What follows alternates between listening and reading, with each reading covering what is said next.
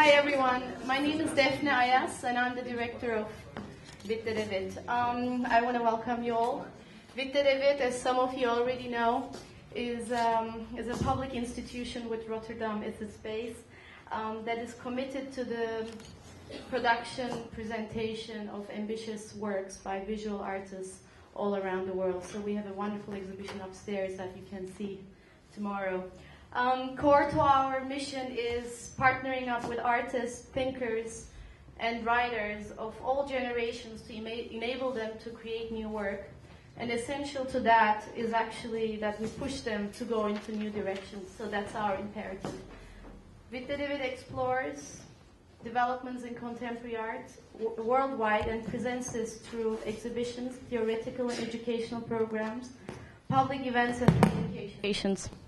We believe that contemporary art is central to the examinations of ideas and questions that really shape and inspire us. So more and more with my directorship, we're going to be looking at civilizational issues, and I'm really, really happy that we have the distinguished guest today to set the tone for the next 3 years, where I will be the director. So for us, it's really interesting and imperative that we look at contemporary art as a catalyst for contemporary thought, and it is a way for us to understand our political and social history. So in order to write the next chapter of visual arts vis-a-vis culture at large, we're going to be increasingly collaborating with artists and non-artists, including independent thinkers, academicians. So we are really geared up to turn Witte into a think tank environment, not only a great exhibition place. So in whatever we do, whatever titles we use, whether we're artists, academicians, sociologists, politicians, writers, in whatever we do, whatever titles we kind of give ourselves, what we do is really to make sense of our times and to embrace a sense of cultural activism. So whatever we do, it's really, that's what we do. I think that's what brings us all together also tonight. So please join me in welcoming our distinguished speakers, who I hope will be setting the tone and in the intellectual charge for the year to come. And they will be introduced by Monica Shevchik, who organized the evening. So I will give the microphone to Monica. Thanks very much, Daphne. So I am extremely honored and very proud to be presenting on Superdiversity by Tariq Ramadan, which is the second in our Reflections series. This is a book series that we started with the previous director, Nicolas Schaffhausen, and the idea was to pose key problems to public intellectuals and to receive their thought and then translate it into Dutch and another language that seemed appropriate. The first book was on surplus value by Diederik Diederiksen, and for the second, we wanted to probe what diversity meant in our culture. And in kind of starting to think about this, we came across a paper which discussed a new concept, which was called superdiversity. And superdiversity, I'm just going to read the quote because it's better that I don't mess this up. And this was actually introduced first by Stephen Vertovec from Max-Planck-Institute.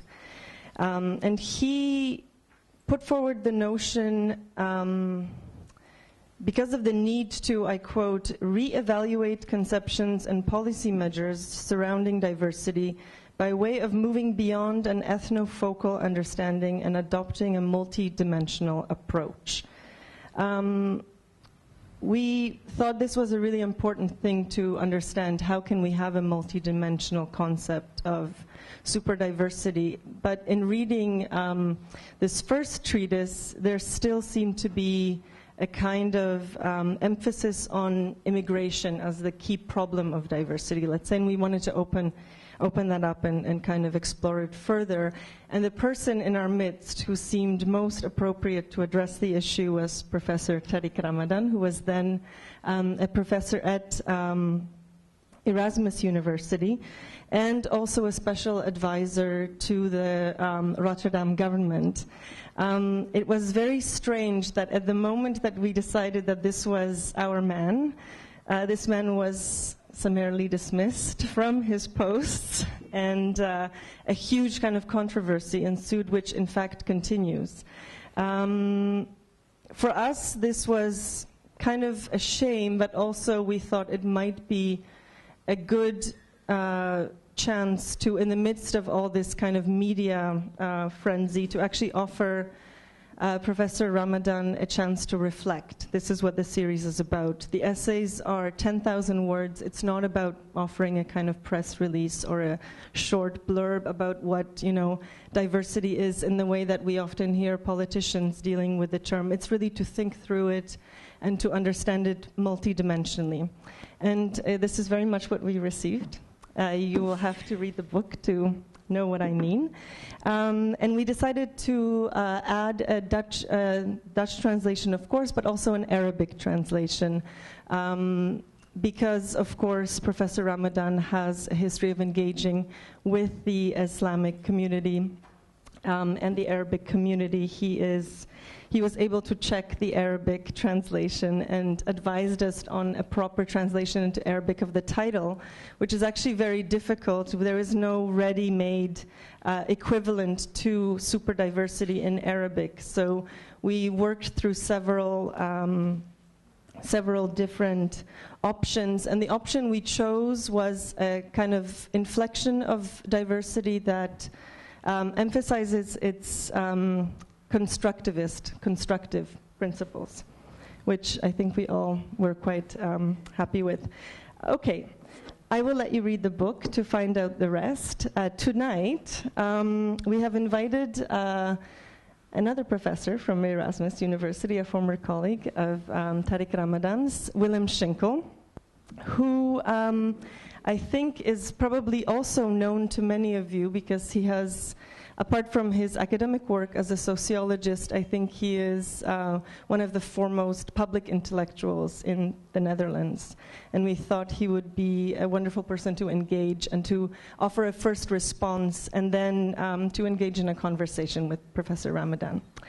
And we also, some of you were early enough to witness a screening or of a slide presentation by Wendelien van Oldenborgh, who is a Rotterdam-based artist that subsequent to meeting Professor Ramadan at our morality conference in November 2011, or 2010 actually, invited him to participate in a work that she realized for the Venice Biennial last year, which is called Supposing I Love You and You Also Love Me. I think we might leave it for an extra day if we can, if some of you did miss it, because it's a really interesting, I think, example of a kind of pragmatic approach to diversity, trying to work it out by making a slide presentation, by making a film, by working with people. So she preferred to offer the work as her response, in a way, as her contribution. But I will ask her to maybe offer a response to the conversation after all, or some kind of a comment. I had a long list of accomplishments that I was going to read out as a bio, but maybe we can keep it casual, and if you really want to know, I can tell you about them later. But I do have some thank yous and acknowledgements before we begin. I'm sorry to delay one more minute, but there were actually a lot of people that participated in the making of this book.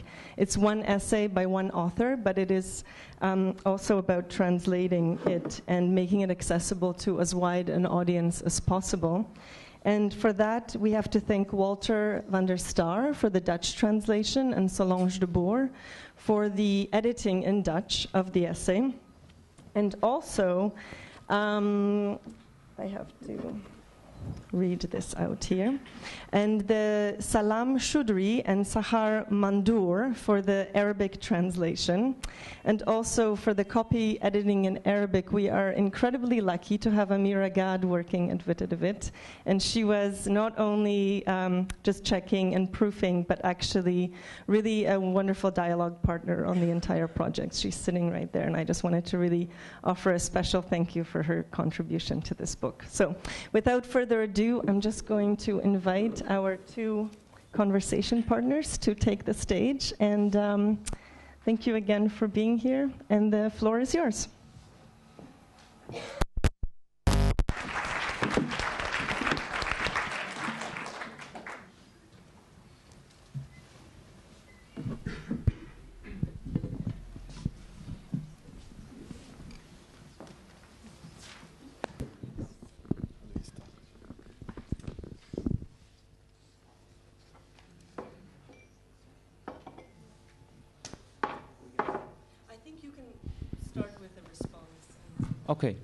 Okay.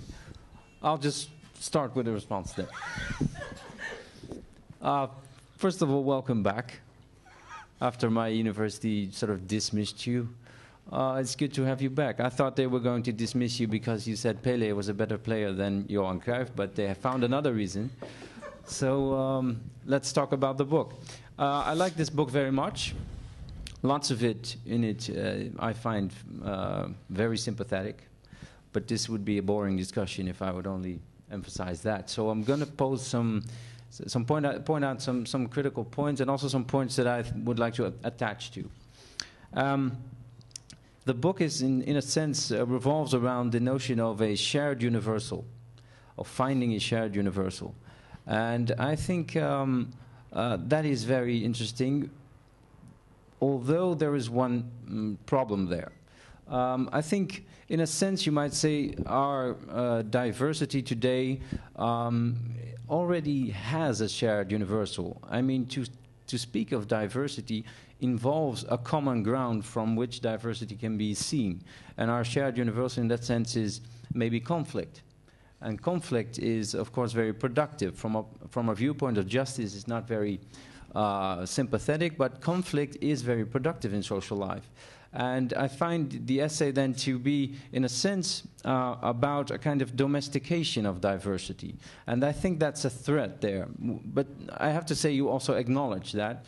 So I like to pick up positively on the notion of the shared universal. For me, this shared universal is best embodied by the public sphere. And I take your book actually to also involve an incitement to strengthen an even cosmopolitan public sphere.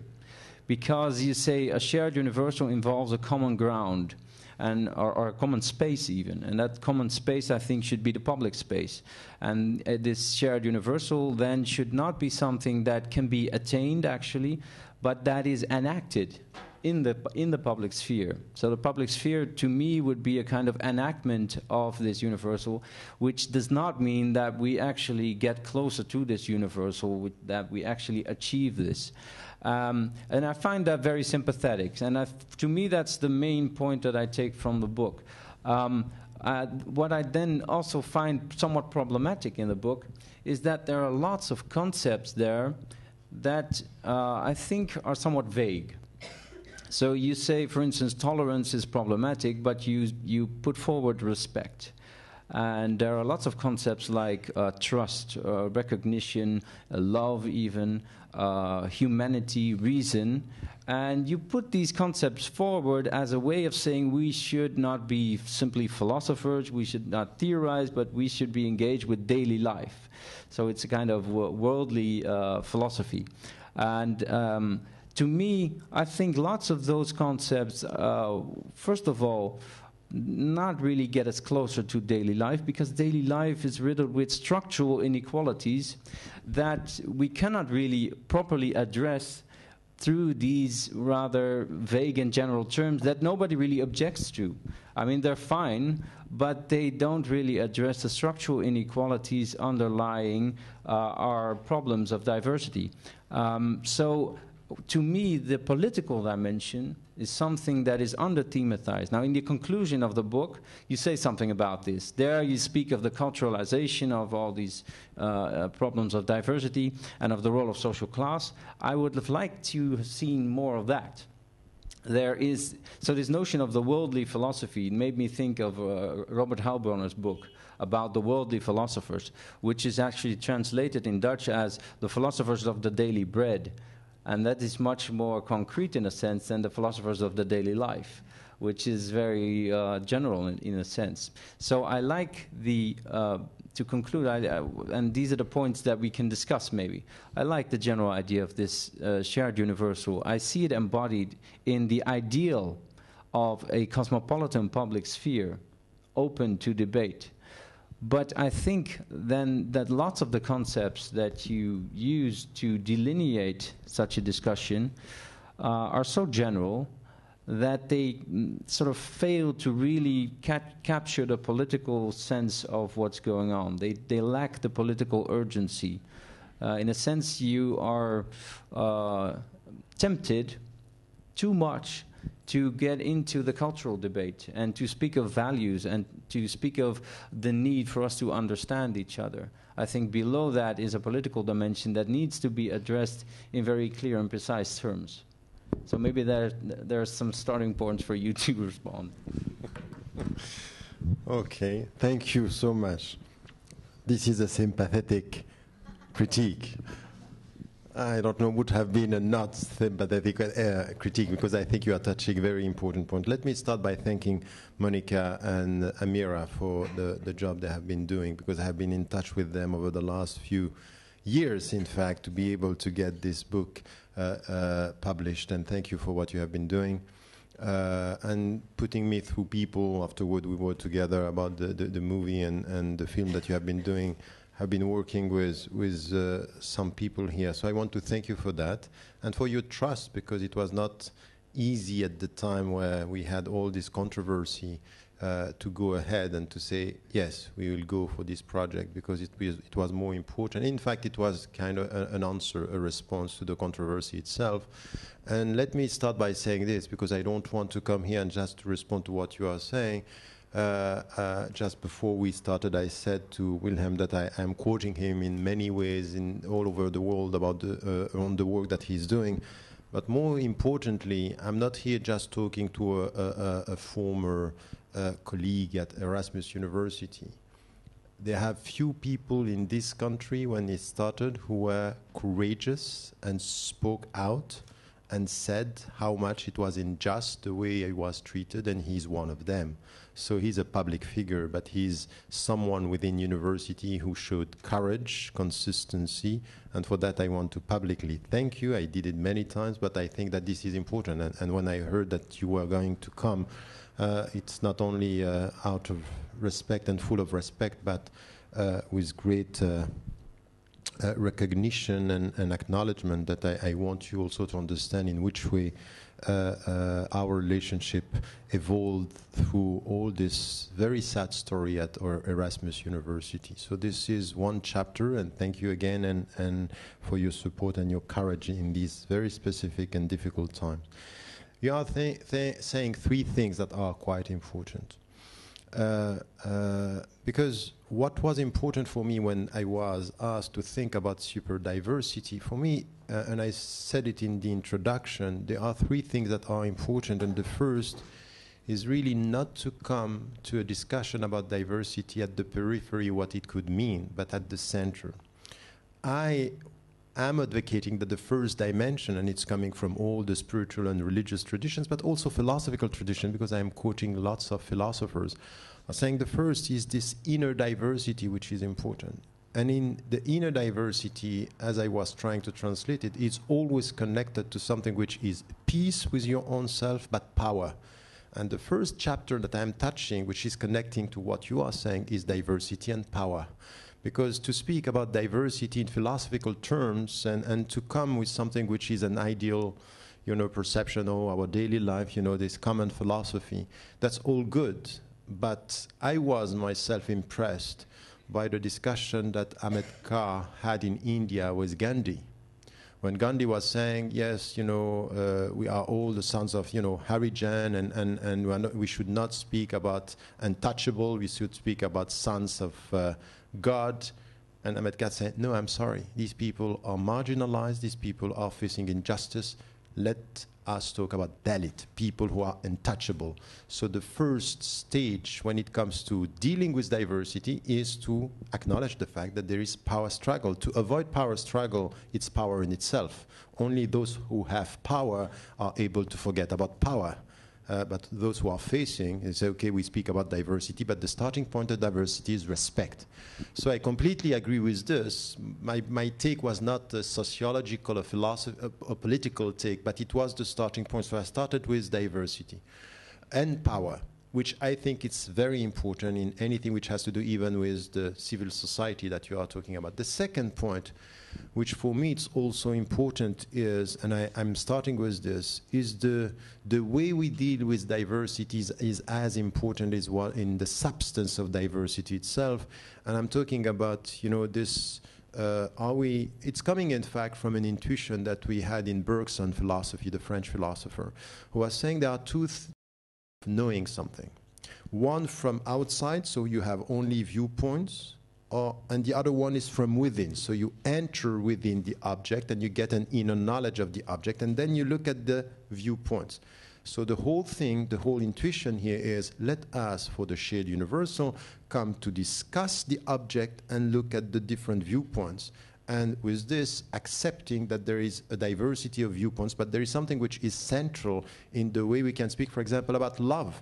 So the point is not to say, at the end of the day, all the windows around the ocean are accepting the fact that there is an ocean. There is love.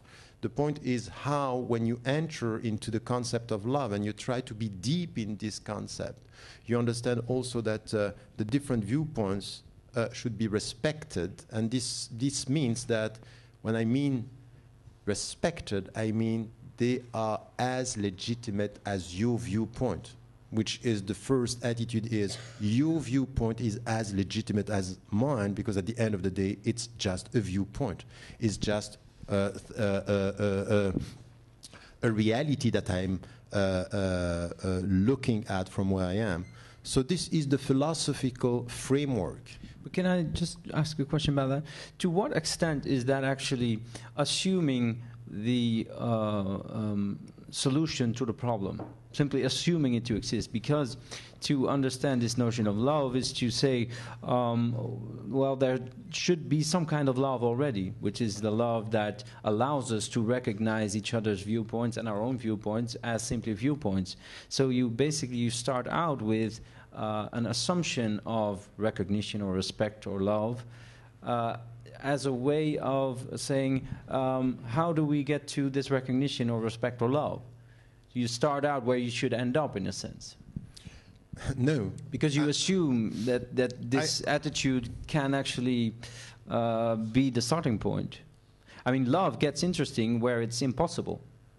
Like in literature, what's the interesting thing about love? It's not love that actually works, that succeeds. It's where it's impossible. Where do values get interesting? I mean, we all have values. We all agree on most values, but where value conflicts emerge, that's where the trouble exists. So the assumption starting there. I don't see that as mutually exclusive. The fact that you are saying yourself, it's when it's in conflict that it's interesting. You also acknowledge the fact that before the conflict they are there. So we agree on that. So yeah. It's not a contradiction in terms. The point for me is not, in fact, I wouldn't, and if this is what implicitly you can see in my work, that the fact that it's there before means we are not going to face conflicts afterward. That's not the point. I think that conflict is part of what it should be to get this inner peace when it comes to inner or intimate diversity.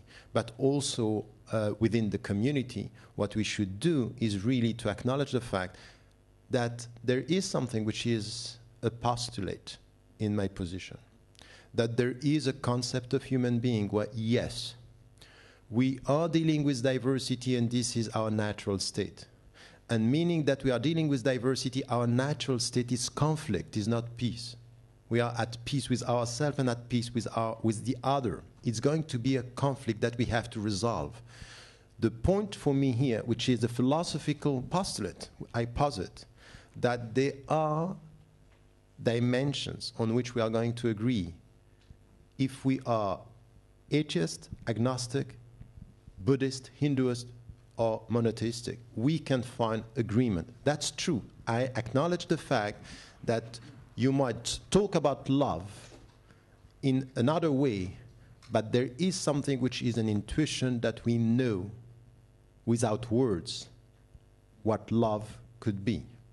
I think that this is and respect as well. That the fact that, for example, to acknowledge my very existence, and then you acknowledge that I can be a threat, or I can be a brother or a sister in humanity, this is the starting point. So I would say, yes, there are common ground. There would be no diversity if somewhere we cannot find something on which we agree that there is a common dimension. It doesn't mean, once again, and I agree with this, it doesn't mean that we have to romanticize the whole thing by saying it's going to be peace and love, no, it's going to be conflict. And I think, in fact, at the end of the day, there is no peace as a final state if there is no conflicts to be solved with ourselves and with the other. Okay. Can I ask you a further question about this? Because you speak of the need to come to a new kind of we. In a sense, it's like you want to replace or complement the World Wide Web with a worldwide we. And that has, of course, the problem which you address of our world being a world of nation states, which leads to the devastating distinction between you and me as citizens, and then lots of people as non-citizens, as illegal aliens, illegal immigrants, etc. Right now, this moment, there is an 8-month pregnant woman in a Rotterdam prison because she is an illegal immigrant. She's being held there. So gross violations of human rights are the consequence of us being embedded in these nation states. You address this, but you don't really point out in which way we would be able to move beyond that. To me, this idea of a cosmopolitan public sphere would be one way of addressing alternative possibilities. But maybe I can get you to say something about this notion of a sort of universal we, and how does that relate to our present situation of being divided up, chopped up into nation states, and if you fall out of them, then you're basically lost. Yes, but I think that this is part of what I have been trying to do in this. And then afterward, I continue in anything. Before this, I wrote the manifesto for a new we, which is the heart of this discussion, and then I discussed this here as well. And once again, I think that there are 3 steps. The first one, because there is something which is part of my own experience. Even in interfaith dialogue or philosophical dialogue, my experience was, at the end of the day, very often we speak about our respective beliefs and our respective values at the periphery of what we think in order just to have a peaceful coexistence. While I think that the true dialogue is not to dialogue at the periphery, is to make the centers dialogue. And the centers dialogue means that in our society today, when we are driven by forces that are now pushing us to come back to a very narrow understanding of citizenship, a narrow understanding of identity, a narrow understanding of culture, it means that we are reducing our culture, our identity, even our citizenship, to some formal dimensions of belonging to that are driving us towards conflict, and to say, this is us versus you. The only way for me today, which is the way of resisting, the new way is not an act of dreaming, is an act of resistance. By saying, if you and me, we come to the very essence of what does it, you belong to what first? Do you belong to a very emotional attitude towards your culture and nation, that you are Dutch first emotionally and yet look at who is not really Dutch, which is exactly what you are working on? Or do you come to, I belong to some principles, to some political and philosophical attitudes when it comes to equality, when it comes to human dignity, when it comes to I belong to my principles and this is the way I should think about my nation. I don't belong to my nation forgetting my principles, which is what we are now pushed to do and accepting in the name of our belonging to a nation state. Racism, xenophobia as a healthy attitude to protect ourselves. I think that an act of resistance is to, I'm sorry, the new we is questioning the very narrow understanding of what it means to belong to, a very narrow understanding of citizenship, and at the end of the day, something which is accepted now, which was said by populists yesterday or far-right parties yesterday, and it's now common, is, for example, the way, as you were saying, the way we deal with immigrants. In fact, what you are talking about is clearly an act which is criminalizing immigrants in the name of a very narrow understanding of what it means to be a Dutch citizen. And I think that if we don't resist with a new we by saying the new we is based on human values, or it could be spiritual, or it could be whatever, but they could be common, and we act on equality, non-discrimination, we act on mainly something which is essential because it starts there, in education. The real understanding of a power relationship is tell me how you teach, how you teach your citizens and where they are in schools, and the way you deal with schools is a way you can deal with equality. I would say that this is quite deep. So I wouldn't translate the new we into something which is a worldwide web we, as you describe it. It's something which is much more than that. It's really an act of resistance, philosophical resistance, social resistance, cultural resistance to narrow superficial and emotional belonging to which we are pushed now. Yeah. Well, in a sense, that's also a kind of resistance to an only legal concept of citizenship. Because it's a legal concept of citizenship that locks us into our formal statuses. Now that is very important. So that resistance is very important when it comes to people without a formal status. So the illegal immigrant, for instance, the nation, the people without a nation. On the other hand, I think we're in a bit of a double bind here, because when in our European nations we speak of the problems of non-integrated immigrants, most of the time now we are dealing with people who have a formal status. So there we are basically tinkering with their formal status by introducing a moral status. We are moving from a formal citizenship to moral citizenship. Like in the Netherlands, it used to be that if immigrants were to attain a formal citizenship, like get a passport, they would be done with integration. It would be the crowning achievement. Now, most alloctones who are problematized for not being integrated enough, they have formal citizenship, so now it's moral citizenship that is problematized. Now it comes down to, well, you may have a passport, but how loyal are you to the Netherlands? Do you have the right values, etc.? So there, the resistance against formal citizenship is actually something that's done by the state. That's actually something that's very problematic.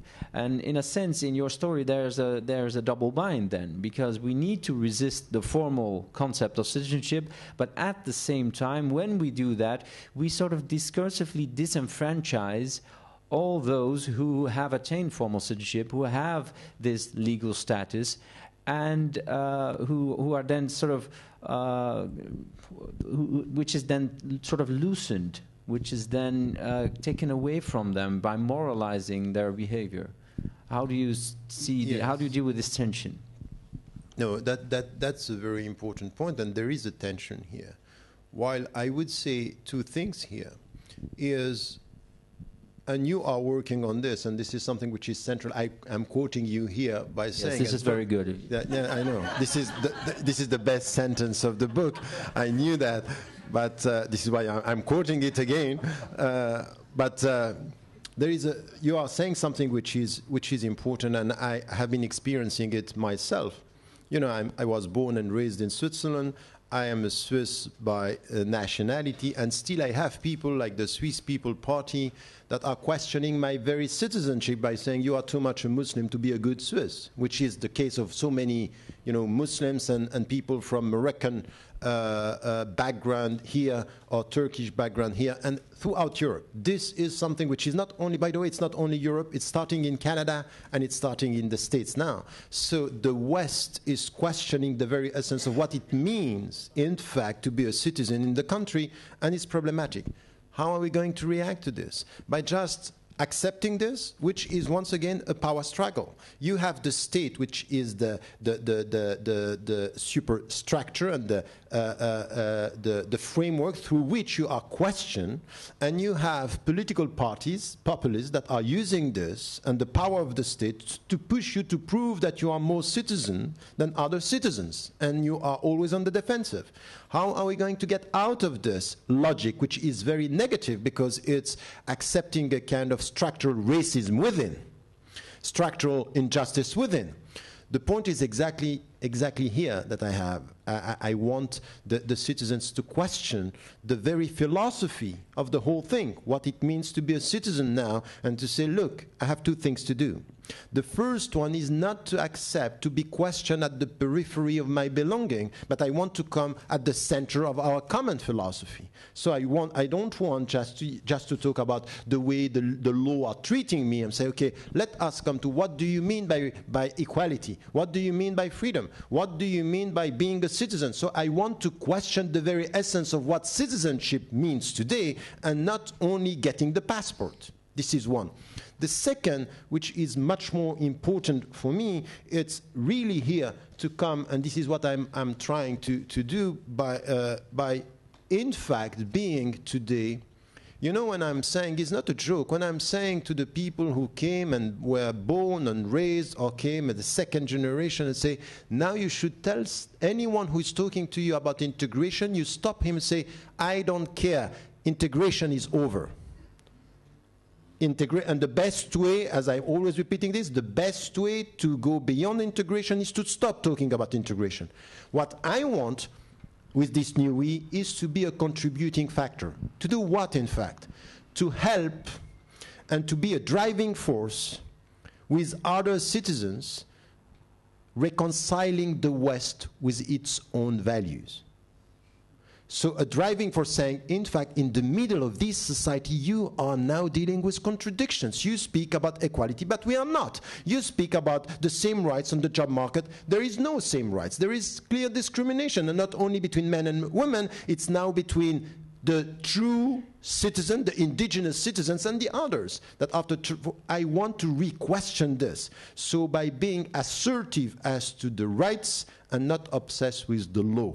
Because the way you read the law, it's an act of power. There is no law without power. Anyone who is always coming to law and telling you, oh, the law is talking, you say, who is reading the law? Tell me who is reading the law, I will tell you where is power. So I want this to be part of the whole process. So it's not a philosophy of passive, you know, dreaming people say, yes, you and me, love, peace, equality. No, we're going to struggle. We're going to fight. Good. I like that. Well, actually, until when do we have? Do we have some time to struggle some more? You have another 10 to 15 minutes. Good. Because we started. Good. Well, what you said about the nation, I agree with that. In a sense, the nation is a racist mechanism, both internally and externally. In the way that it excludes and in the way that it selectively includes. The nation, which comes from the word nascere, which means to be born, is a racist concept. And to move beyond that is, I think, one of the central tasks. How we're going to do that is, of course, another thing, and it's also something that one can wonder to what extent that really has to do with our daily life, with the daily life of most people, because most people tend to live in the nation and to feel themselves, even in an embodied sense, to be part of a nation. So so that would be one question. How do you really, your plea for a philosophy of daily life, how does that link up with such very fundamental notions of rethinking citizenship and rethinking the nation? Second question is then, to what extent, and I want to politicize it a bit more here, to what extent is it not necessary here to really include a critique of our global capitalist economy in this? Because in essence, it's the structural inequalities that turn people against one another. In the Netherlands, for instance, there is a it's very clear that those whose integration is problematized are also those with relatively poor chances on the labor market, as you say.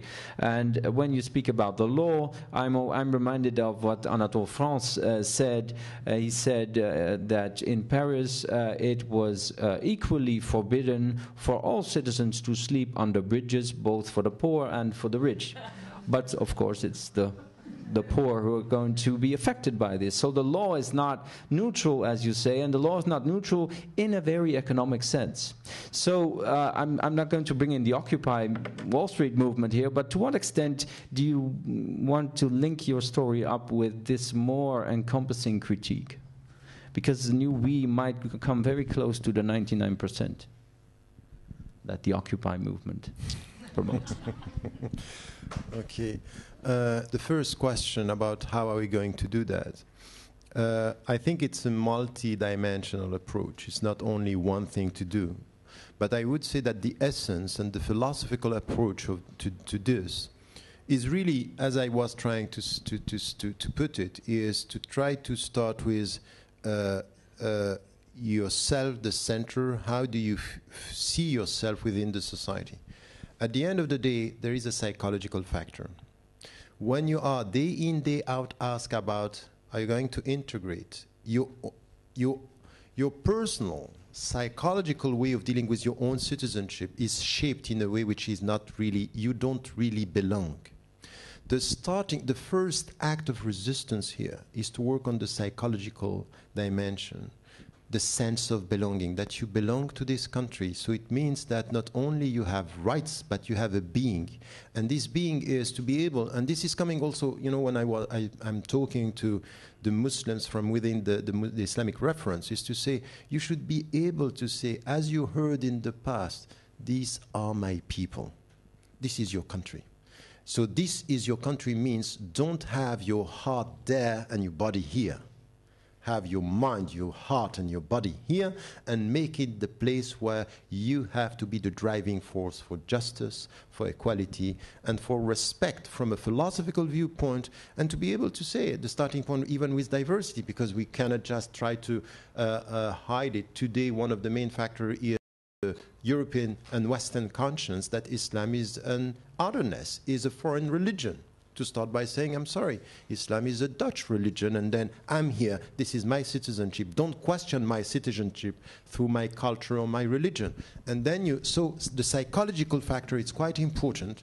And I think that in the discussion between Gandhi and Abenka, it's also dealing with psychology. It's the way you look at yourself to say, I don't accept this minority business. I don't know, you know, when the people are, when I'm talking like this, by the way, I'm not talking as a minority. I don't know, as I was repeating, and we had this discussion, there is no minority citizenship. I am a citizen, I am speak as a minority, as a majority, not as a minority, and I'm coming with values that we are sharing. And here there is something which is an intellectual, so a psychological and intellectual factor to start with. And then this is the civil society where we have to work within education, within the many fields, for example, the job market, and to reconcile ourselves with politics when too many people want us to be diverted, talking about cultures and you know, it's dialogue, that's all fine. But when dialogue is a way to avoid talking about politics and power, it's wrong.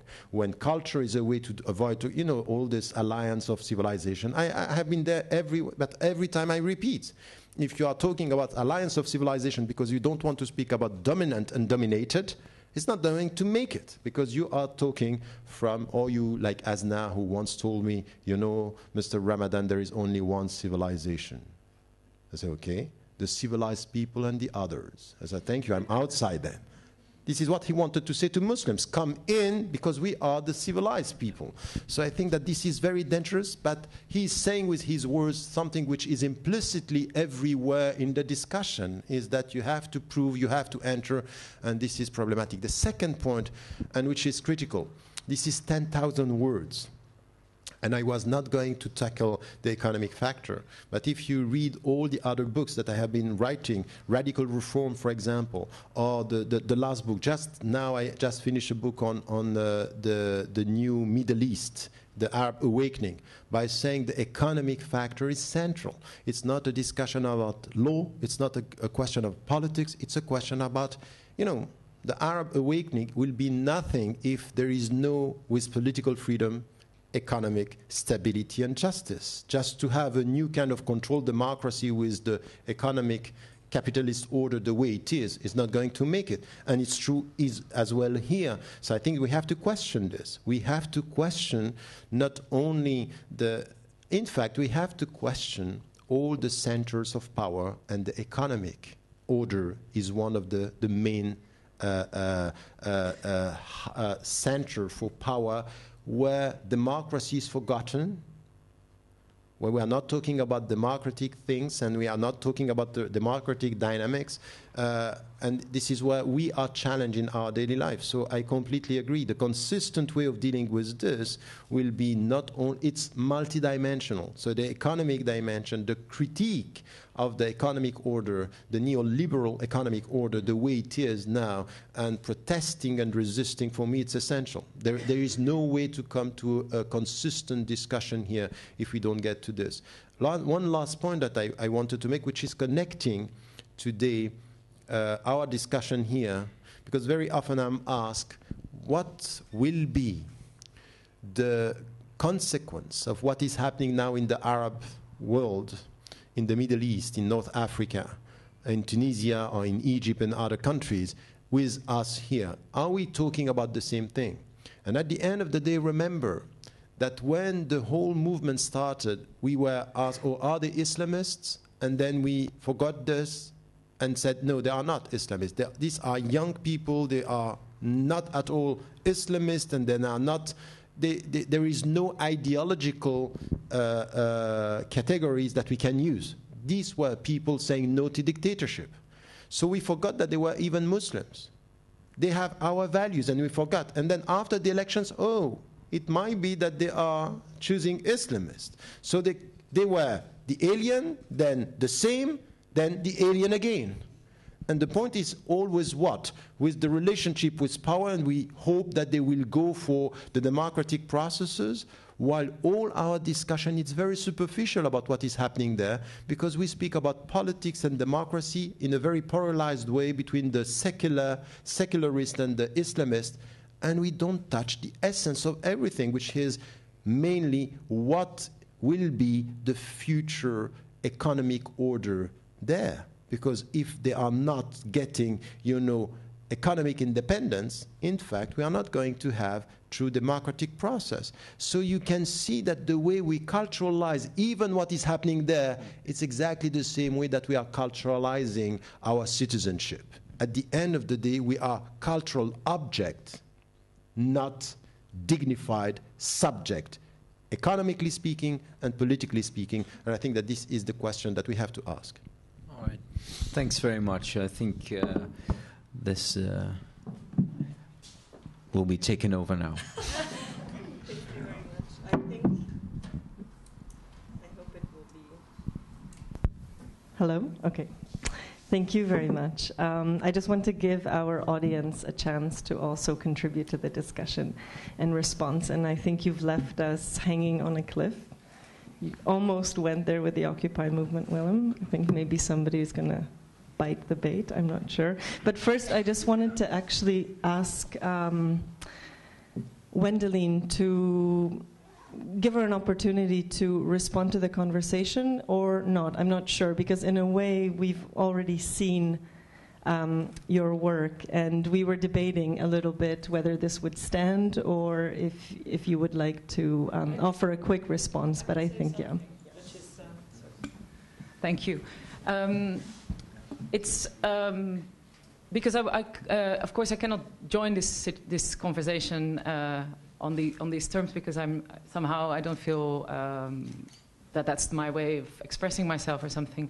But what I do like to say is that when I made the work that was made, let's say, 8 months ago or something,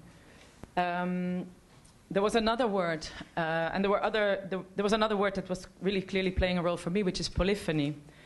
And so I was actually thinking that what the proposal of the point of views, which comes up in your book, I like to think, or maybe through my work, I think about it as the voices.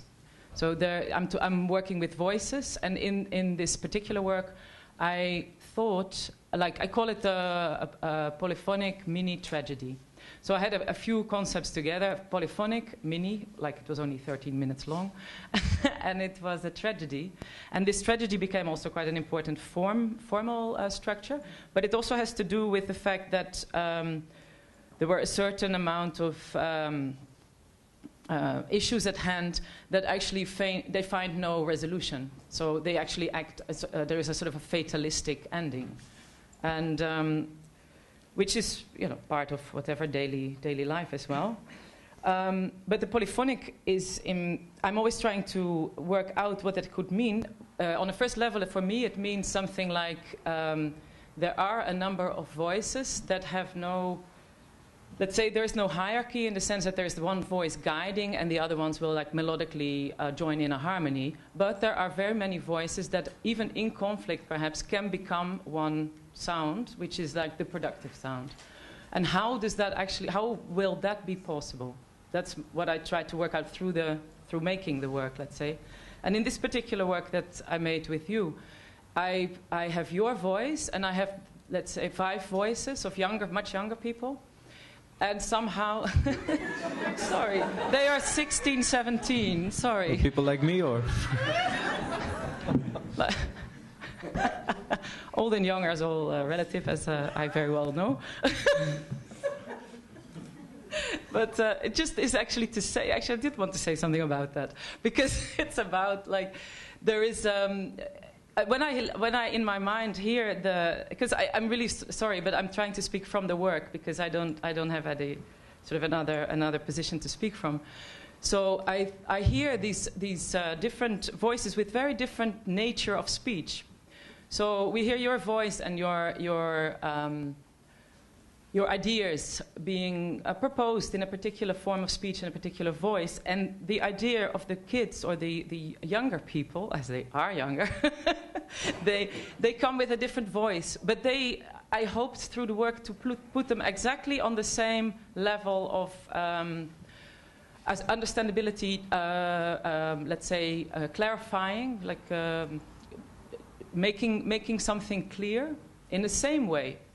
But they have a different voice, and each of them has a different voice, obviously. But they come more as a group because they sort of act together in one space, as you come in another space. That was just one of my proposals as a reaction, maybe, to what I've read and what I've heard. Thank you. Thanks very much. This is a good opening. Oh, did you want to say something else? Maybe later. Okay. So this is a good opening for all of your voices to be heard, I think. Does anybody have any questions or comments? Do I see some hand up? Yes? No, I thought I saw a hand up. Yes or no? Definitely. Okay. Hi. It was nice you brought up the love issue, and when you started it was more a bit of a dismissive of love, not quite embracing it. And then when we look at your work, actually you're really embracing it, and you see scholars like Karen Armstrong who are really embracing the word compassion, and then realizing that in Netherlands actually the word compassion doesn't even exist, whatever it is. It's actually some sort of a pitiful, there's some sort of sense of pity rather than compassion. I mean, we were having a hard time to translate it even for the cultural plan. But the idea of love, I mean, in the times of irreligious tolerance, it's a word that has a bit more of a pity element. You don't agree? What's the word? I don't think... Compassion is the sense of... I mean... I think we have the word. Yeah, but it has a bit of a pity in it. It's a bit of a mercy, pity element, like tolerance somehow is deconstructed that way. Anyway, you don't agree? That's good. I want to hear all about that. And I also want actually everybody to write about tonight and send it, their experiences and their take tonight. But in terms of the love, also 16th century, like Flemish thinkers, they talked a lot about love. There's the House of Love, a sect that was active in Antwerp. Thinkers like Erasmus or Lipsius, they were talking about being Catholic on the facade, but internally they were actually writing a lot about love. And the same thing, the idea of unus mundus, which is the worldwide we, that existed also in 16th century. Again, Belgian alchemists, Flemish alchemists, then revived maybe by Carl Jung, and all of that we share a bit of collective consciousness. Why? What? You just mentioned the Belgians. Oh, I should mention more Dutch. And the idea of the 12th century, how in Mongolia, let's say, religions were debated out, the idea of God, for instance. So you would have a Nestorian monk and a Franciscan monk and an Islamic imam and a Buddhist, coming in front of the Han, talking it out in a public debate. So it's actually in history. In 12th century we have it, in 16th century we have it. I mean, we have this constant. So maybe it is also when we're looking at all this material, it's good to kind of look what happened over the time, what we learned from each other. If you want to prove Jesus existed, you need to go to China because the kings that saw the stars, you cannot prove it in Bethlehem or Syria. You can only prove it in China. So there's actually, it's true, they're only recorded in China by Taoist astrologers. So it's very interesting as we are in this internet phase, that we can constantly learn from each other and make it more about the collective consciousness. Can I say something about that? I just want to provoke that. Yeah, well... For starters, I would not say that I would like to be dismissive of love. I think my wife would not agree with that, and so I did not mean that. And of course, in this sense, if you mean love, it's like the notion there's a difference between, for instance, the Greek eros and agape. And agape is like what we call naastenliefde in the Netherlands. It's like the love of a Christian community, keeping a community together. And I think that can be very important. My point about love was more that, in a sense, I get the point that you make about the need to psychologize. On the other hand, psychologizing or individualizing too much, as this idea of love has the possibility to do, I think that tends to be problematic when we are dealing with very structural inequalities and very structural things that need to be addressed. Then a focus on love can simply depoliticize. So, but maybe you have something else to say about that. No, I agree. If you, in everything that I have been writing over the last 25 years, you will always find the centrality of the concept of love. That's part of everything, the spiritual dimension, the philosophical dimension, in literature, anything that I am writing in poetry. This was my first, in fact, study was on this. There is one thing which is important for me now that I can understand, is the point is not to talk or not about love. I think we have to. It's the way we do that. It's the way we approach the concept.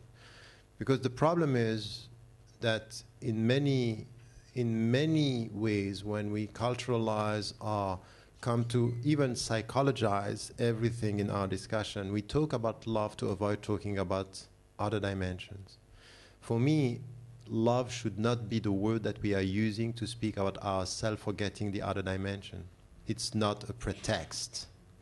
So this is why, I very much read and followed everything which was central in the Gandhi's tradition. But I liked someone telling him, be careful.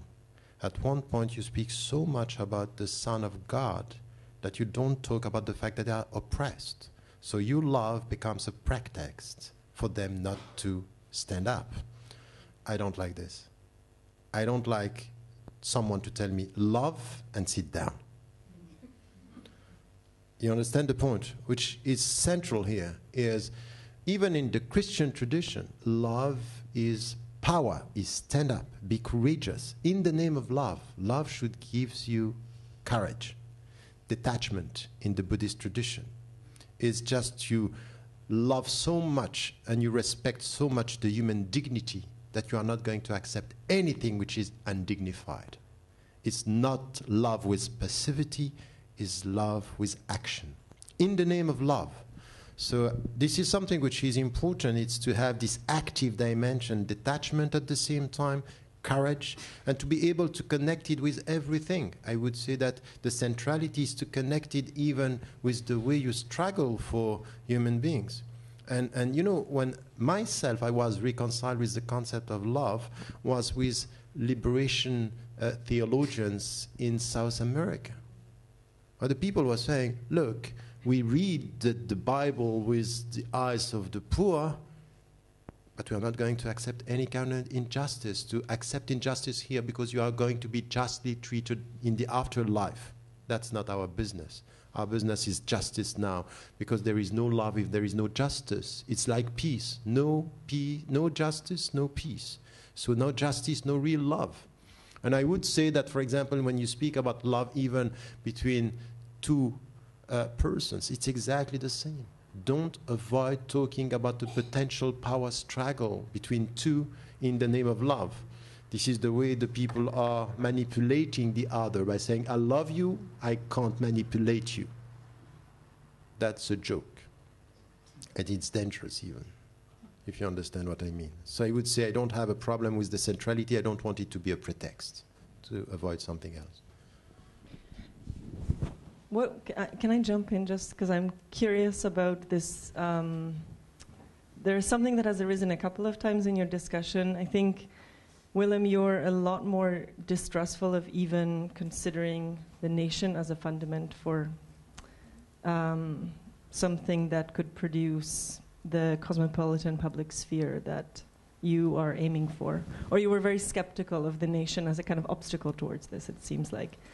In your writing, I think there is still a kind of argument to commit somehow. Don't split yourself, but actually commit. And I'm curious where love comes in there, because there, in the European tradition, but in other traditions as well, we're coming with a kind of fear of. I certainly come with a fear of love of my nation or something, which sounds super freaky at this stage in the game. And yet that is one dimension of a kind of non-individuated love that we could discuss. So I'm curious what you would say about that, just plainly, about the love of a nation, and also about other dimensions of group love. Well, I'm not going to give an expose about love in general, but Go ahead. Go ahead. I want to hear that. I'll tell you later. But,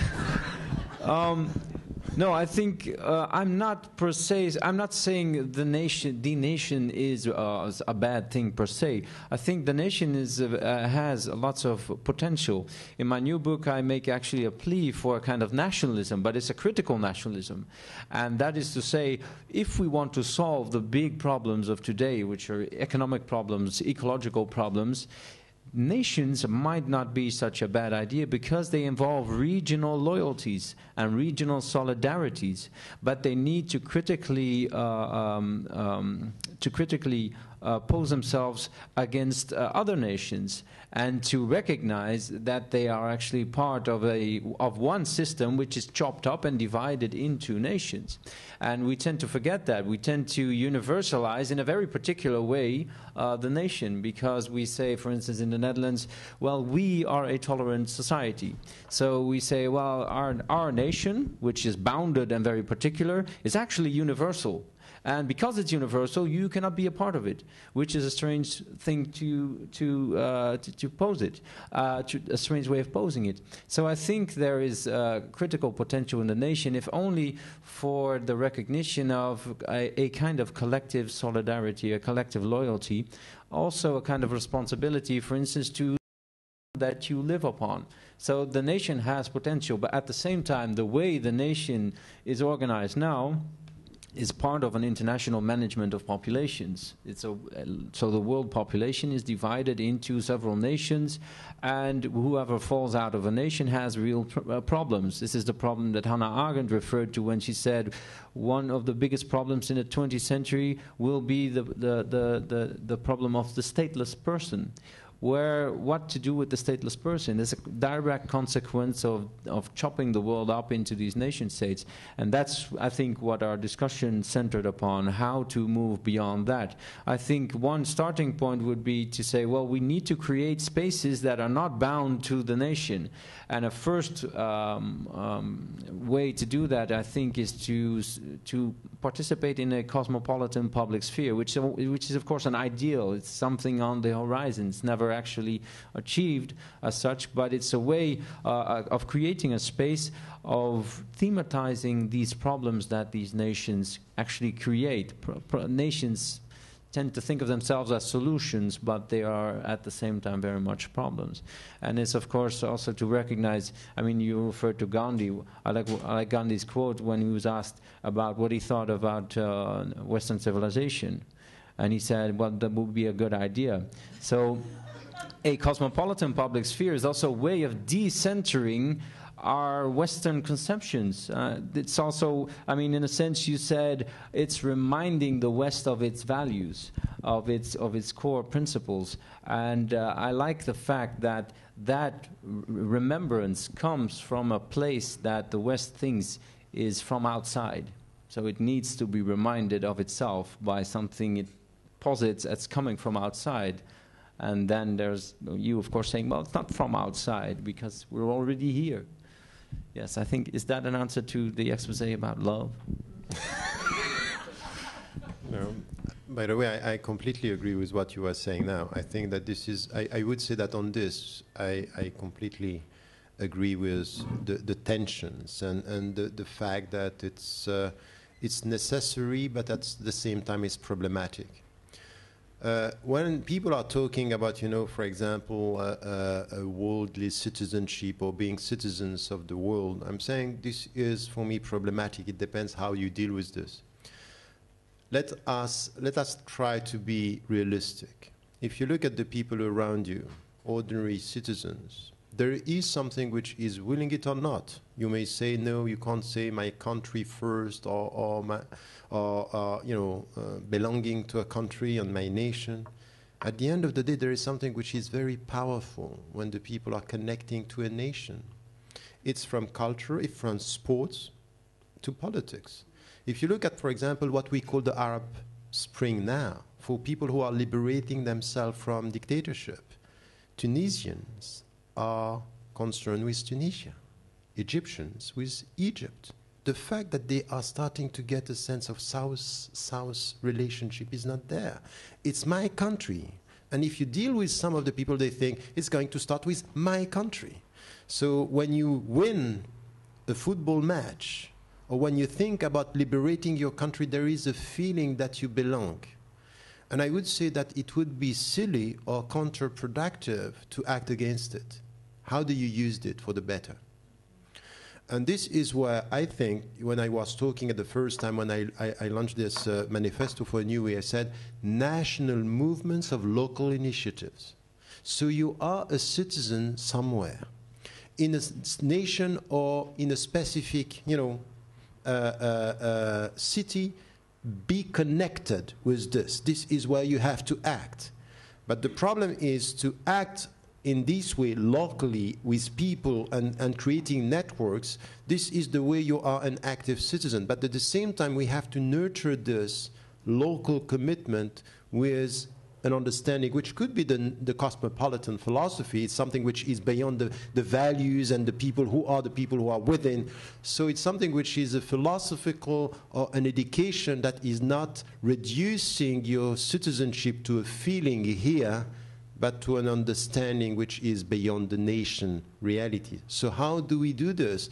This cannot be done by denying the feeling in order to get the philosophy, or stressing on the feeling and forgetting the philosophy and the values. This is where the balanced approach is. But I would say acting against the feeling that you belong to a nation, it's not realistic. It's not going to work. My point would be use it and educate the people. It's exactly the same with, at the end, it's the same with love. You have people, no, but that's true, I'm serious about it. You have people, the way they love is very selfish. And I wouldn't act against love because some people are very selfish. I would say you might have to educate yourself to love in a better way. There are ways of loving that should be studied, or at least improved. We'll ask Willem's wife. Thank you very much for sharing your values and thoughts with us tonight. I have a question on the act of resistance. I think actually it's, first of all, sorry? Closer to your mouth. Sure, yeah. Yeah, on the act of resistance. So the first step would be really to create or raise this awareness on this act of resistance.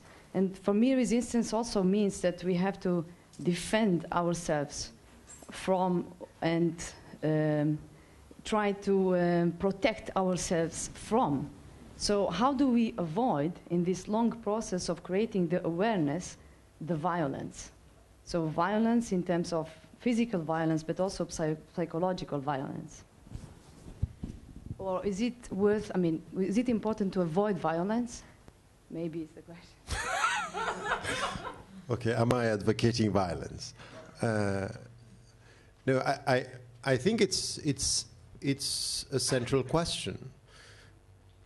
When you are trying when you are, you know, at the end of the day, to be clear, all my philosophy that you are a good citizen and you try to protect as much as you can, or you end up, like some today are saying within the cultural discussion, the best way for you to be accepted by the majority is to become an invisible minority, which is so dangerous, not for the minority, but for the majority. It's dangerous for all. So this is where you have to come with something which is a deep understanding of what it means. What do we mean by this resistance? And I would say that the first is something which exactly had to do with what we were saying, and something which is important, is to become the subject of your history means you have to reconcile yourself with your history and your being, which the first dimension is know who you are, not to be the object of the perception of the other, but the subject of your history. And this is the way to be assertive. The only thing that I see here is to be quite clear about what is the substance of who you are and what you want, and not what they want you to be and how they see you. How do you do this? I would say it's three things that are important. Once again, I really want to stress on education. Because, you know, when you speak about violence, there is, if sometimes you go to some universities, what we teach is quite violent. It's the way you deal with facts, and history could be intellectually quite violent. It's not physically violent, but it's a distortion that is quite the way you are perceived through the process, could be problematic from primary school to secondary school to university. So education, it's important. Now the way you deal with the civil society, the way you are assertive within the civil society and you resist all what we were talking about, this way of, the way you are asked to belong to a country, what is a nation, the way you see us versus them, the immigrants, all this should be in an assertive way questioned. But question from a position of power. And the position of power is not to have the power, it's the intellectual power to sit yourself as a subject and to avoid this protective, defensive attitude. You know, from the Islamic viewpoint, for example, I would say that I'm dealing with something which is very deep that I call the crisis of the contemporary Muslim conscience, which is exactly to be always on the defensive, always to try to do as good as or like them, or to show that we are not doing like them, which is a way to be exactly in the same position. You want to do something else just to prove that you are not like them. At the end, they decide who you are going to be. If you don't want to be like them, only because they have the power to impose what they want. So this, to deconstruct all this and to come to something which is this position, this resistance based on principles, based on being a subject, on principles, values, and understanding, and being assertive. Now, should we be violent? I wouldn't advocate violence. You know, even in all violence, I mean physical violence. I also think that in some situations, history showed us that there are legitimate resistance that you have also to acknowledge. Because today, having this great powers going to kill people everywhere in the world, and then when the people are resisting, we call them terrorists, and we call ourselves, you know, legitimate in the way we are promoting war. That's not the way. So I would say that the starting point of resistance in the whole business here is terminology. Tell me the words that you are using. How do you label the people?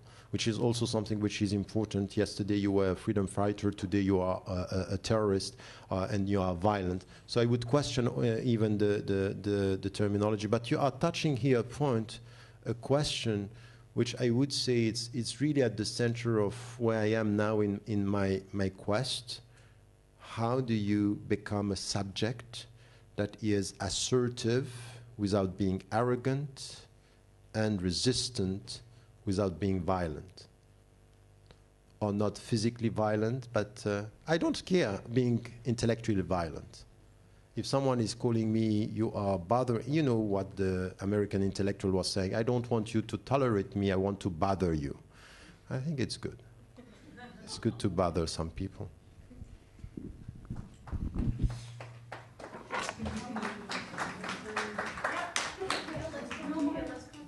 Is there any more comments, questions? I will start here and then I will come to you. Yes, thank you. Thank you for this little booklet. I got it with Christmas as a kind of Christmas present from Nicholas Schaffhausen. And then I rang Nicholas. I said, well, I'm very happy with the Christmas present from you.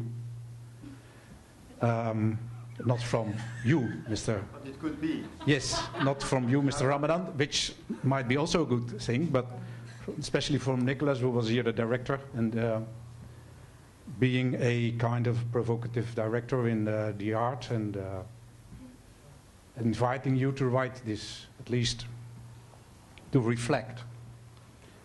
And I've been searching for, let's say, my own position in finding a shared universal attitude to this question of diversity as the question of human being, of mankind, and trying to give that a position in my understanding of my being Dutch, or at least coming out of a country which has fought a lot of wars and fought a lot of water.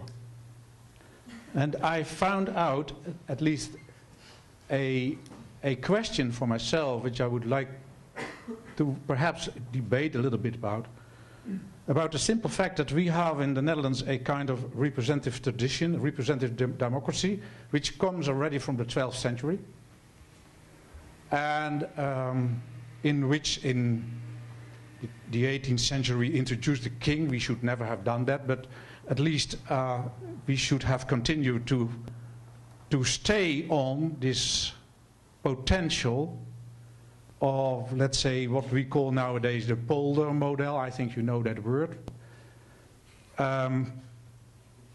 which is a very universal word, perhaps.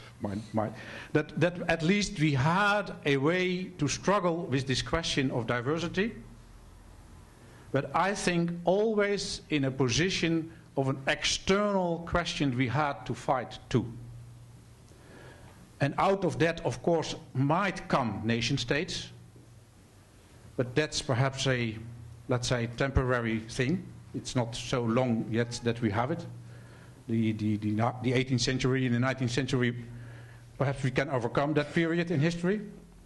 And now we have no longer a kind of external question, although some people would like to reposition our country into an external fight.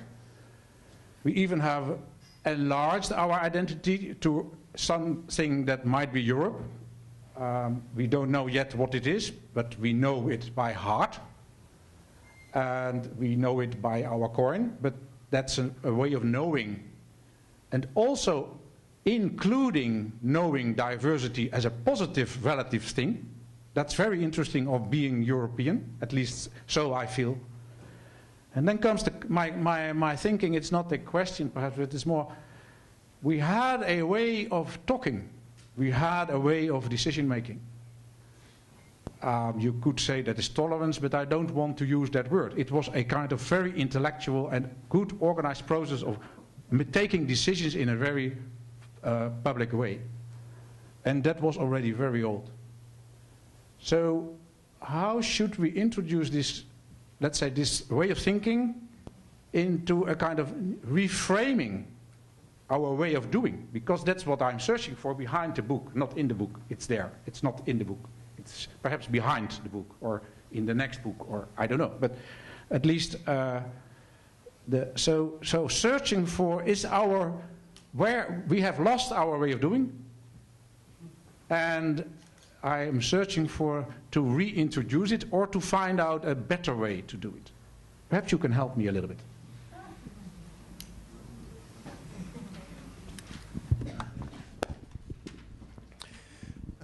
It was not even behind the book, because I had no idea about going further to a specific case in the Netherlands. What you are saying about acknowledging the fact of this diversity within and now having people talking about this diversity outside or from outside the reality. I think that you had an experience as all the other European countries, which was both based on facts and based on self-perception, that we are doing very good with diversity, and we had an internal dynamic with this diversity and trying to get a sense of how do we deal with, we are going to deal with it.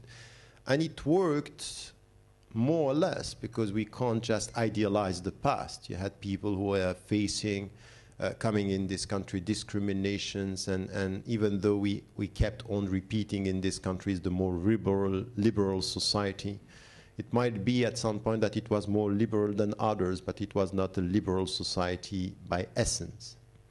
Now you have a reality which is the change within the society in the Netherlands.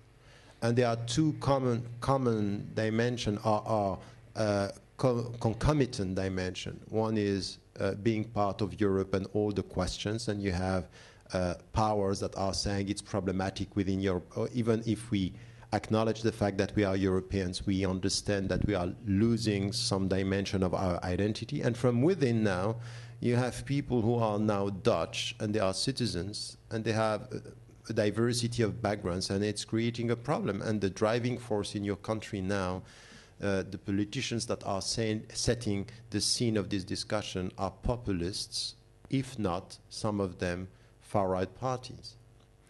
In fact, they are using, they can see the change, but they are using this diversity by spreading around fears about about this, the very essence of these people who are not really Dutch. Now, how are we going to struggle against this if we don't want, once again, to just use the rhetoric of the past and not question our policies today within the society? And the first thing which I would acknowledge, or I would advise the Dutch government and the Dutch society to do, is to come back to politics and to avoid and to just stand up against all these people who are now just telling us the only problem that we have in this country is the very concept of diversity. These people are challenging our identity. This discourse is a political discourse, is an ideology that is culturalizing or Islamizing the socio-economic problems because they don't have socio-economic solutions. So the point is really to come to what are we doing now? From a political viewpoint, do we have an educational policy? Do we have an economic policy that is now dealing with equality, with job market, with unemployment, and questioning the very essence of our policies, and not to let us know that at the end of the day our jails are full of Turks, mainly Moroccans and some Turks, because they are Turks, because they are Moroccans, and the problem is cultural. I think that this discourse now is taking over, and it's driving some political forces, and we don't see others resisting this because, in fact, they want to win the next elections, and today the populists are the best in this business. So if I have an advice, or my perception of what we have to do in Europe now is really to stand up with citizens and with political parties and intellectuals now coming with questioning three things. The first one is the economic system in itself and how do we deal with it today. The second is our educational system and what do we deal with it. And now the job market and how do we deal with equality in the job market, which is, this is the main thing, and let alone talking about the media, which is also part. And you know, when I was working here, when I was asked to come and to speak about diversity and identity, I think, let us first talk about education. Second, about job market. This is where we have to come with policies. This is where a municipality should work and stop only talking about the fact that you're Moroccan and Muslims.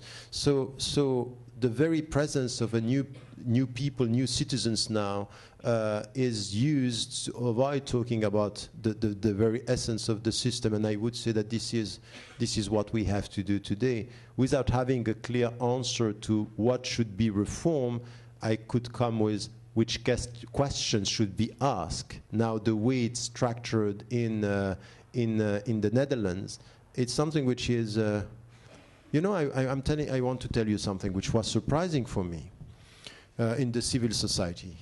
When, for example, and it was a question, really I was asking myself, the way municipalities could work with some organizations at the local level, the way they can support them financially, at the end of the day, they can't even speak, because if they speak out, they are in danger of their social independence. I saw organizations not being able to speak out in facing injustices because they were getting money from the municipality. If the civil society is under control through finance, I think it's a problem, because at the end, you don't have people speaking out. And I would say that this is a problem.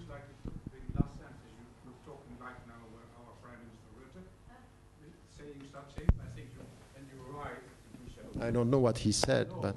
No, I know, but I'm just provoking it a little bit and thinking about the question that we suppressed by giving regions or locals money, and that they feel perhaps not suppressed but not free to speak when they want to speak or to resist. Huh? That we have such a social system which is so heavily suppressing groups. It's interesting to think over that, because you're saying something like that, and if that is so, I really, it might be, It might be. I'm open to that. Can I just make a comment here? Yeah, try. Yeah. I think lots of this has to do with a very Dutch tradition of depoliticizing politics. And this is basically what you refer to as the polder model, so the Dutch corporatism. It's a way of intricately binding government with civil society. And the idea of a civil society is, of course, that you have a certain distance from the government, which is a distance that allows you to be critical, to have a public sphere in which you can really be critical and which you are not always bound to the state. And that is something that is very much gone in the Netherlands, in a sense. Our idea of public space as something in which you are free to promote your opinion, for instance, is gone. When we had our Sinterklaas, have you heard of this? It is our Dutch tradition of Sinterklaas. Well, it involves a kind of colonial thing where we have people looking like slaves from centuries ago. Well, how do I explain this actually? It has colonial overtones. Anyway, there was a Dutch Antillean guy who was protesting against this. He was saying this is racism. Actually, he showed a T-shirt in which he said it's racism, and he was thrown down on the ground, beaten, and got arrested simply for saying in the public sphere, this and this is racism. So in the Netherlands, we really have this idea that the public space is something that we want to have clear of all dissenting opinions. And the burqa ban, which our cabinet has now approved, is also an interesting example. It's controlling the proper way of communicating in an open society, as it is called, because a burqa obstructs communication because your face is not visible. My idea is, well, the next thing to do then is to ban all weblogs, all Twitter accounts, because I've never seen the face behind that. So which is, of course, a very strange idea, but it's an illustration of a Dutch mentality to really depoliticize all politics and to draw out of to say, well, the public space and the public sphere is really something that should be state-controlled. And I think that's another thing to critique that. Is not to say with our prime minister, well, we should not finance all these organizations or whatever. It's a way of guarding the distinctions between state and public sphere. If you are intricately intertwined, the position of critique is lost. And actually, our government in 2005, our cabinet really said the active citizen. What is an active citizen? That is a citizen that cooperates with government. It's not a citizen who's critical of government. If that's the case, I don't want to be an active citizen. I would like to give the opportunity for him to ask his last question or make a remark. Yeah. One last question. A very quick one then. You said to go beyond integration, stop talking about integration. So I was wondering if you want to go beyond diversity or superdiversity. Do you think at some point you don't have to write about diversity anymore, and would that be in the near future somewhere? No, it's not exactly the same. By the way, just one thing which is important in this. What I can say through my experience over the last few years, I was in the Netherlands, is exactly this. I think that the civil society, the Dutch civil society, needs to reconcile itself with learning to say no and to stand up when things are not done the right way, which I think is quite worrying when you see a society where it's not happening. It gives you the impression that people want tranquility or there is a lack of courage. You can decide which is the way. Anyway, the point about diversity is not exactly the same as integration.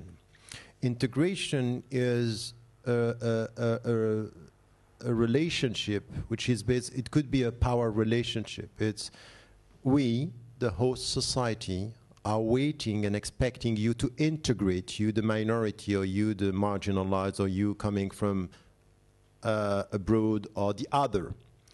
So when you are part of a society, you know, when I was born and raised, after almost 50 years, to have people coming to you and say, when are you going to integrate to the Swiss culture? Say, okay, there is a problem here.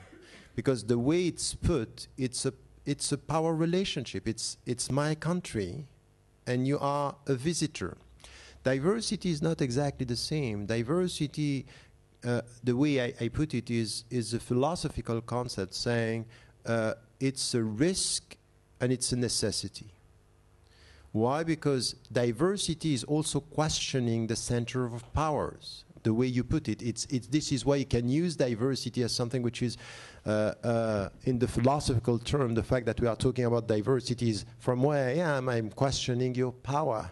So it could be something which is a constructive, necessary concept in anything that I have to do with my own life. For example, when I'm talking about myself, when I'm talking about diversity and saying I have multiple identities and this diversity within, it's critical for me. I would say I can't speak about humility if I don't speak about diversity. The way I deal with, and humility for me, it's a key concept. Spiritually speaking and socially speaking, humility is important. Intellectual humility means I don't get it all. I have to listen to you have to say, because it helps me to be myself.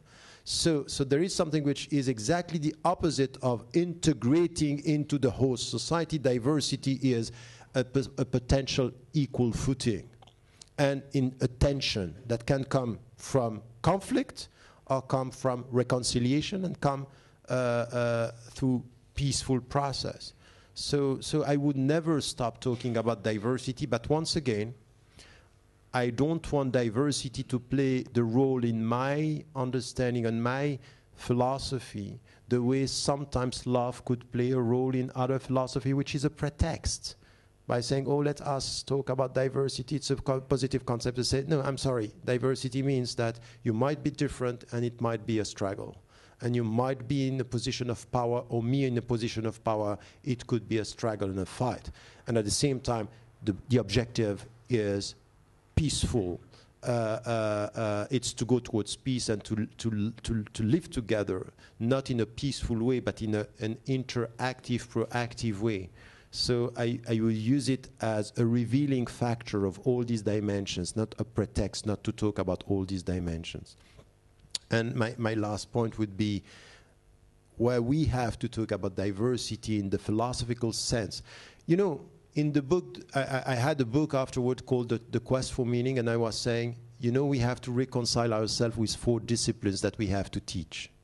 The first one, sociology is not one of them, but it could be. No, don't say anything. Oh, okay. What a book this must be. The first is history. History, it's critical for I think we need to teach history again, the sense of, you know, the way we deal with the past. The second one is philosophy. And by the way, the third one is also history of religions. But I think it's quite important when we live in this world today to have a sense. I'm not talking about catechism, I'm talking about understanding the systems, the beliefs of the people. And the fourth one, which is critical for me, is arts and imagination. Because this is where, through all this, you get the sense that arts is also teaching you this diversity of representation, of expression. So I would say it's central in anything when it comes to us trying to talk, trying to live together, and trying to go beyond the very simplistic you, us versus them and things like this. But arts, it's important. I think that many things that which should, for example, in the South, one of my main concern now is to reconcile southern countries with arts and creativity, and not only to think about, you know, and I think it's quite important. It's quite important because the powerful have very often the words and very often the representation, the way we we talk about things, we represent things. I think that we have to question this, not only through political struggle, but artistic resistance, meaning you have to be assertive. This is what I meant. Thank you.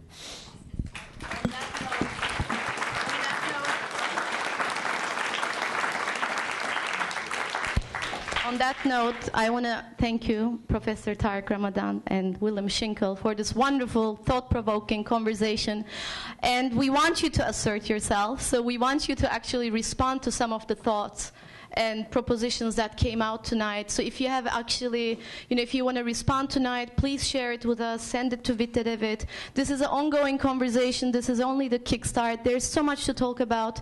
If we feel minority or not, Professor Tariq Ramadan said he doesn't feel he's not a minority, but in some cases, as an artist, as an intellectual, as an academician, you might be feeling a minority, or what does majority mean in these times? We should also be looking at religious history, like, again, Professor Ramadan talked about how much Islam is shaping Europe and European values, and how this is not a 20th century history story. This is a long history, and how can we look at it now? How Christianity, let's say, strengthened Buddhism, how religions had an impact on each other over the time. So these are like, hundreds of years we're talking about. This is not a new issue. In that sense, the studying, examination of history is really critical. And also the redefinition of European values. I mean, this is a constant question. What are your thoughts on it? That will be very nice to know, especially in Rotterdam, where I just found out, I'm new to Rotterdam, I've been here only for 3 weeks, but 160 languages. I mean, if we can't resolve it within Rotterdam, where can we resolve it?